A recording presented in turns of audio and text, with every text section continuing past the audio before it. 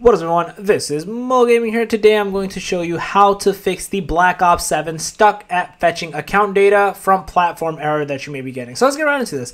So if you're getting this weird error, there's a few ways to fix this and they're all very odd and unconventional, right? The first thing that you can do is straight up exit out of the game, close it, and turn it back on. And again, this doesn't matter what platform you're on, whether it's PC or console.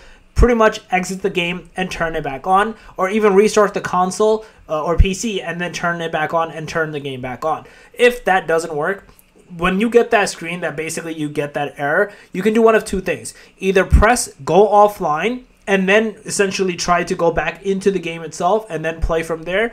If not that, press retry, because there's usually the second option, which is retry, and let that process run. It's going to essentially run, like it'll keep spinning basically. Let it. It might take some time, but it's essentially whatever issues you want to call it is happening for it to kind of bypass that and go through the process to go into to be able to play Black Ops 7. So yeah, that's pretty much it. You're going to have to kind of go down that route, go from there, and you should be then good to go and not have that error persist any longer. So yeah, that's basically it. If you guys like the video, please thumbs up, go and try, make sure to subscribe, click that notification bell. Let me out. Peace.